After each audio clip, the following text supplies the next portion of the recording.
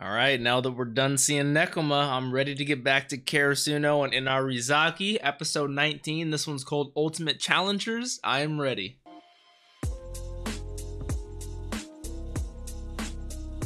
What's up, Dapper Squad? It's your boy Darius back at it again with Haikyuu Season 4, Episode 19. It really does feel weird to say that. We are getting really close to the finale of Season 4. Now, with that being said, I don't know what's gonna lead on us into Season 5. I don't know where we're gonna end here, so I'm really excited to see where we leave off on a cliffhanger, where we're gonna be sort of going into the next season, and when that's gonna be happening, because I am just so ready for that, and I'm so ready for this episode. I say we hop right on into it. Remember, if you guys want early access and full length to this show and all the other shows I'm watching, we do have that Patreon. We are 4 episodes ahead over there. Links are in the description for you guys, as always. If you guys want to support me, and Patreon's not really your thing, if you guys could just leave a like and a nice comment, it really does help me with that YouTube algorithm. Don't forget to subscribe, click that bell so you guys always know exactly when I post over here on the Dapper channel. Don't forget to follow me on all my social medias, Instagram, Twitch, and Twitter at DapperDarius. And don't forget, we do have a P.O. box, guys, in case you guys ever want to send me any art, mail, figures, anything and everything is much appreciated. Links for all that are always in the description. Let's hop right on into this. Haikyuu Season 4, Episode 19, The Ultimate Challengers. Let's do this. With their professional orchestral band school just playing as he...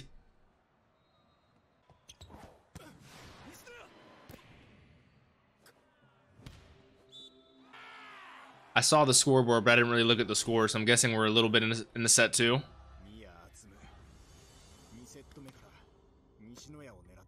Oh. You know what? That's a valid point. That most definitely with his skill, he always has avoided. This is his first time being told. Wow. So thinking about it, it's actually a good thing that I chose Nishinoya as my shirt this time, because Nishinoya is being targeted. This is my boy. He's one of the backbones. That is very good mental games. Yeah, I'd be running through their heads. I love how he silences the crowd every time. He did call the jump floater. They knew the 4 steps was the jump floater, and 2 service ascents against the enemy team's libero is so big, especially it being one of Nishinoya's caliber. And like they were saying earlier, he's never personally been targeted, so he's never had to deal with something like this. Oh, I didn't even think about that. Because it's so narrow, if it even veers off by a millisecond, yeah. Damn, okay.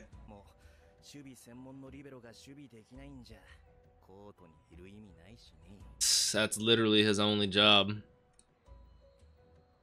This is nerve-wracking. It's never been this reverse role, huh? Wow, he is trying to get his mental right. He is focused. So the animation is still a bit wonky, but I completely understand COVID. I'm not gonna judge them for it. Ooh. Okay.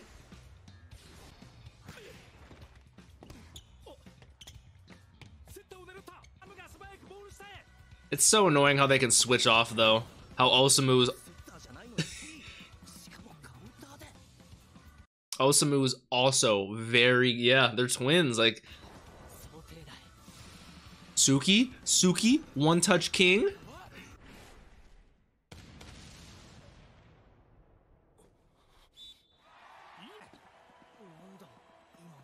That was that Kita? Or was that Suna? Sorry for that little brain fart right there. I was just so lost in what actually happened. His head turned to the side, and it was looking to be a great block from Tsukishima. I completely forgot whether that was Suna or Kita, so I had to refer back to my notes real quick. But that is Suna, who people have been telling me look out for him. He's kind of a underrated, I don't know, maybe low-key player, but what the hell was all that? He said, you're a great blocker, Tsukishima, typically, you know, jackass, but like, I need to see one of those spikes in action, you know? Sorry for the pause, guys, but I just had to make sure I got all my details in order. Score was 17-7 in set 2.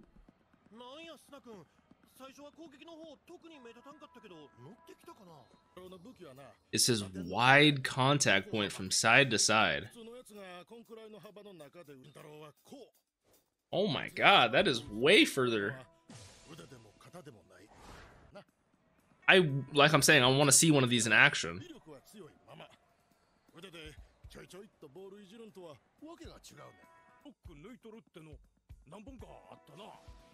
Ooh, okay. I like how they showed that using his whole upper body. I like that. I just don't know how we're gonna bring this back. Nice, Aron. Good receive. That's us. Hit it out.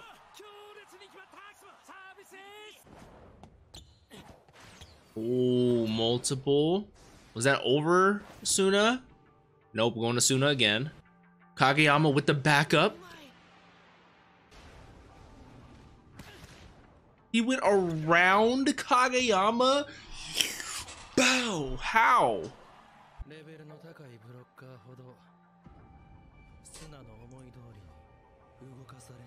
This man is something else, I tell you. 18-9.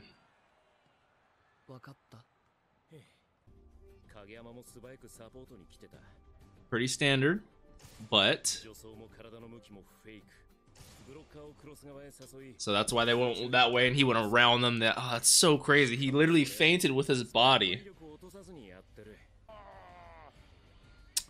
This is a new, yeah, this is a new challenge that we're facing right here.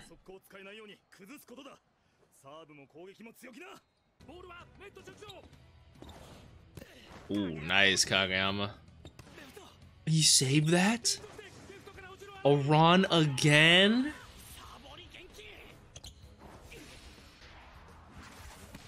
Ooh. Wasn't Ukai saying he's just outside top 3 spikers, aces in Japan? Ooh, Aron, come on.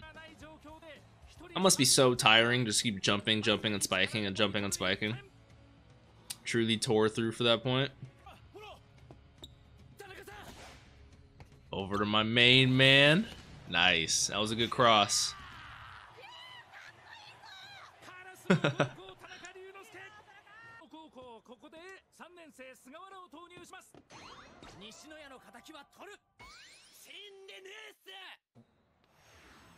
Ooh, what is he practicing?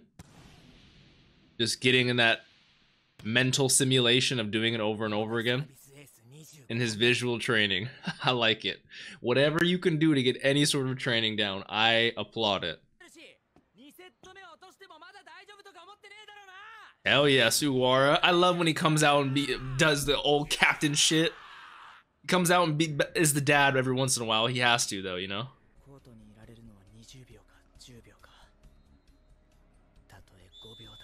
Make those 5 seconds count.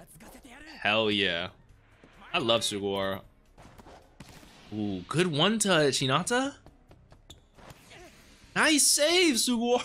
He's hustling. Oh, he went right back up for it after that. Nice. Good block, boys. That went out. I didn't even see. I'm an idiot. That was a block on us, but we blocked it out. Aisuke.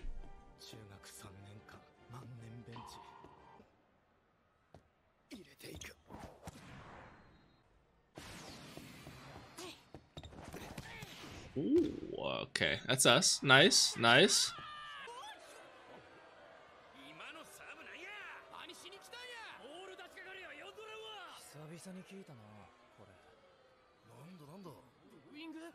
I know, that's kind of messed up. That is horrible. Why would you guys do that? Yeah, it's horrible for somebody's morale.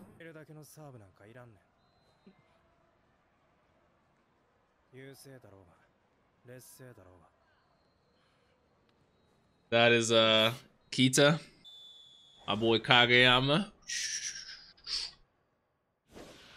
I'm telling you, I want to play volleyball sometime.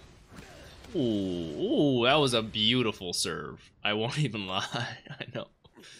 That was a beautiful serve. Ooh, an Inarizaki timeout. Maybe they want to stop that rhythm of the no touch aces, you know? Gotta keep the ball right there, exactly how it was. Yep, just the way. I love how he spins it all the time when he serves. That's like his thing. Nice. Ooh, I couldn't even tell if that was in or out. It went so fast. That's us? Let's go. I think that's us, right? Yes. Yes. If we are able... we need a huge turnaround. It's exactly what we need. Oh yeah, you can tell it's starting to, the frustration is building. Exactly what they wanted. Exactly what they wanted. Oh, Kageyama is looking beautiful with his sets. Serves everything. Okay, Atsumu, who you think you are? Okay, that was nice. That was nice. I gotta give that one to Atsumu. That was nice.